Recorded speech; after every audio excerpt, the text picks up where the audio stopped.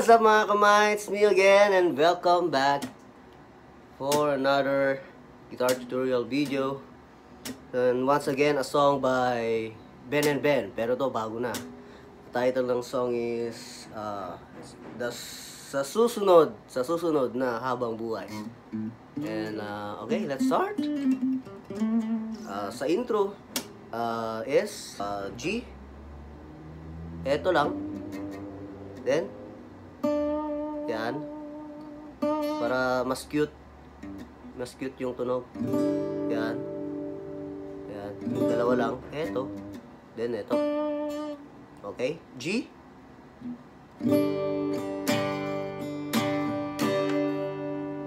The next chord is yun, F sharp na may D, bale ganito lang. Yan. Yan, then yan, parang D. Pero ito yung gagamitin mo kasi nga gagamitin mo tong ito dito. Yan. Okay, let's review is G. Yan. Then E minor, gagawin mo lang is lilipat mo lang to, saka eto dito. Yan lang, etong dalawa. Tapos eto hindi mo yan aalisin. Yan lang. Nandyan lang yan. Yan oh. Yan. Then the next chord is D. Yan. Yan. Ganyan. Then yan. Okay, let's from the top.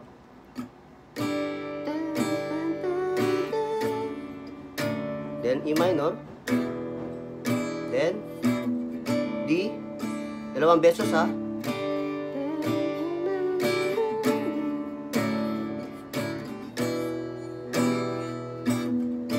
Yan, intro.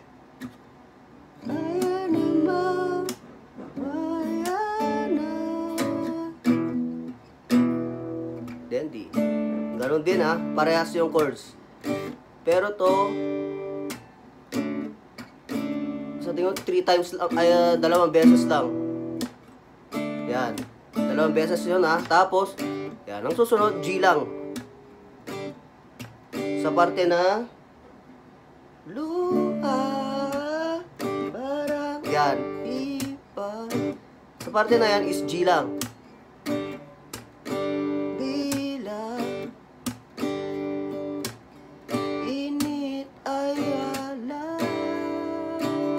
Then chorus. Yun. Okay, let's review pala para mas maintindihan, no? Sa intro is G. Then ito, yung tinuro ko kanina, yan. Yan. Then ito. Then E minor. Then D. Yan. Sa intro, dalawang beses na ganon. Tapos sa verse, ganon din, dalawang beses na rin na ganon. Tapos sa parte na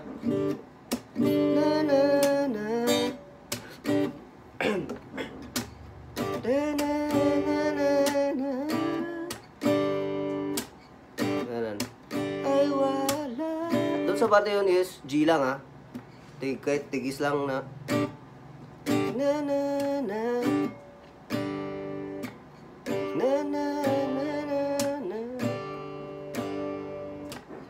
Ganun lang. Then chorus is D. Okay? Sa chorus is D. Yung D kanina, yung ganyan lang. Huwag niyong isali to ha. Huwag niyong isali to. Etong dalawa lang. Ito lang. Yan. Yan lang. Okay, so chorus is D. Yan. Then yung D over F sharp, yan. Then B minor 7, ibaba mo lang 'to, ano? Yung baba mo lang. Yan. Then G. Yan. Habang-buhay. Then, E minor. Tapos, B minor 7 ulit. Tapos, D.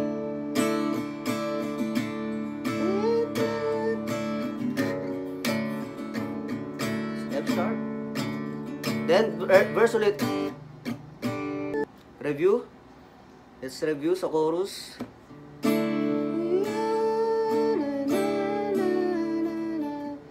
Then, ganyan. Then, yung B minor 7. Then, G.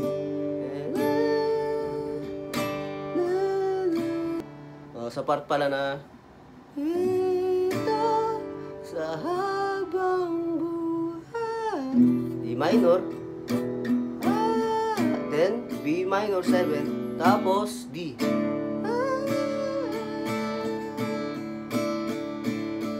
Tapos, balik sa F sharp. Then, sa verse, G. Ganon. So, second verse, ganon din yung chords. Doon sa kanina verse, ano ba yun? Chords natin doon eh. G. Then, ganito, yung F, D over F sharp. Then, E minor. Tapos, D. Pero one time lang, isang beses lang. Tapos, di ba sa verse yung G, yung may G lang ang chord, yung yan lang.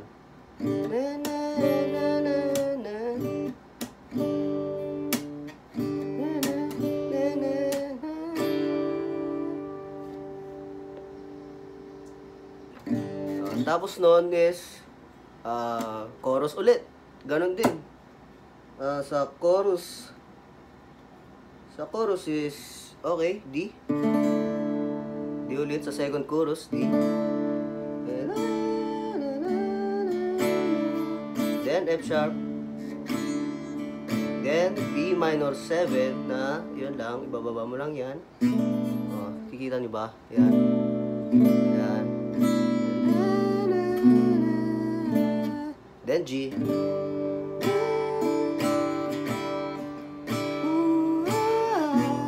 Then E minor, then tapos susunod dyan is sa solo part. Ang chords doon, okay, review muna. Sa second chorus is D. Then ito, then B minor 7, then G. Tapos E minor, then B minor 7. Tapos yun, papasok na dun yung magsusolo yung gitarista. So sa solo part, ganito pala. Kaysa Habang-buhay.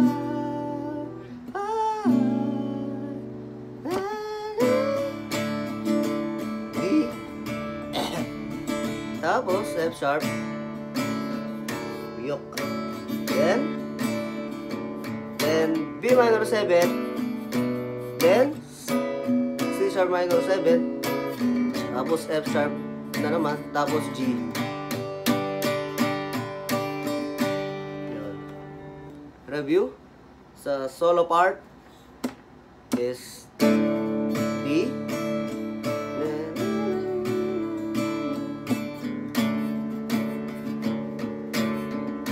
Sharp, then B minor 7, then ganyan sana, kaso yung mga di marunong mag-bar is ito na lang.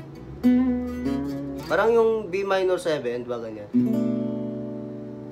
Bibaba nyo lang ng 1, 2 steps.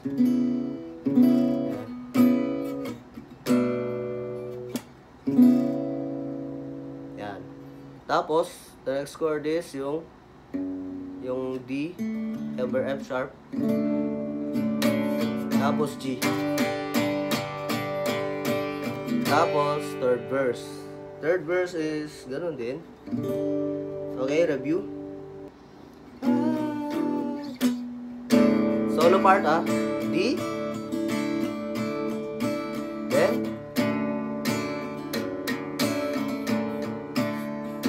then B minor 7, C sharp minor 7, then D over F sharp, then G. That was third verse. Okay. Third verse is G, then F sharp, so kanina, then B minor 7, then G, sunod na haba, then E minor, then A. Okay, review. So third verse,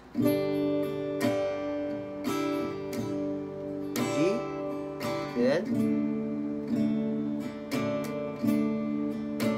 B minor 7, then G,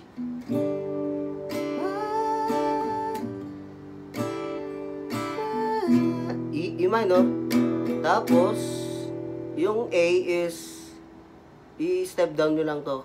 Ito, yan, yan, kita nyo, diba ganyan yung E minor, yung E minor, tapos ganyan nyo lang, yun, then na habang-buhay,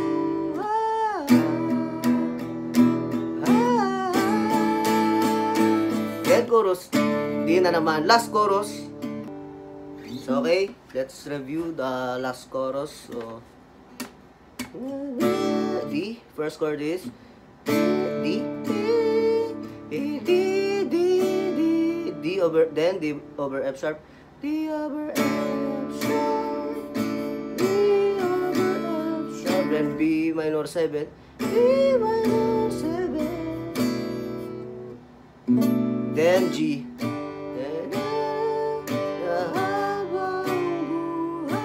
then E minor,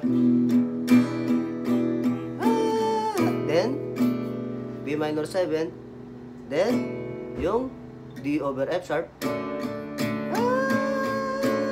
tapos G. Na part, the last part,